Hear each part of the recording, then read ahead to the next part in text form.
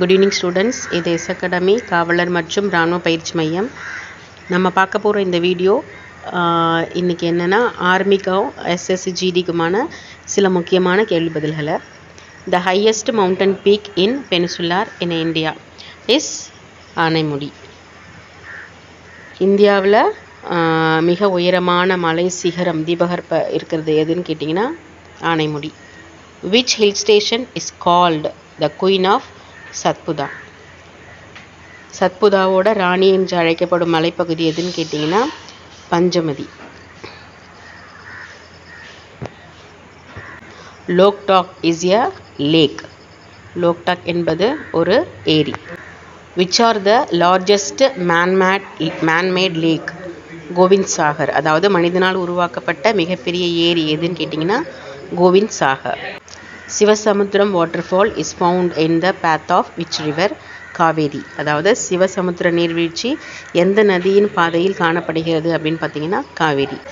பால்தோடா calories R located in காரகோரா பர்வதமாலா. அதாவது பால்தோடா பனிப்பாறைகள் அமைந்துள்ள இடம் எதுன்னு பார்த்தீங்கன்னா Karakoram பர்வதமாலா. Which is the highest waterfall in India எதுன்னு பார்த்தீங்கன்னா ஜோக் ஃபால்ஸ். அதாவது இந்தியாவில் மிக உயரமான நீர்வீழ்ச்சி எதுன்னு பார்த்தீங்கன்னா ஜோக் நீர்வீழ்ச்சி. In high areas laterite soil is composed of acidic. அதாவது உயரமான பகுதிகளில் லேட்டரைட் மண் எந்த தன்மை கொண்டிருக்கும் அப்படின்னு பார்த்தீங்கன்னா அமிலத்தன்மை கொண்டிருக்கிறது. What are the laterite soil found in tropical region with humid and dry climate. அதாவது லேட்டரைட் மண் வந்து எங்கே காணப்படுதுன்னா ஈரப்பதம் மற்றும் வறண்ட காலநிலை கொண்ட வெப்பமண்டல பகுதிகளில். How the soil of northern plains of India is generally formed by talochenal. அதாவது இந்தியாவில் வட சமவெளி மண் எவ்வாறு பொதுவாக உருவாகிறது அப்படின்னு பார்த்தீங்கன்னா talochenal. Crops that grow in alluvial soil and which recover abundant water. Rice. அதாவது வண்டல் மண் வளரும் பயிர்களில் அதிகமாக நீர் தேவைப்படும். இது வந்து அரிசி வந்து அங்கே உற்பத்தி செய்யப்படுதுன்னு சொல்கிறாங்க. Rajasthan is the state which maximum area under wasteland.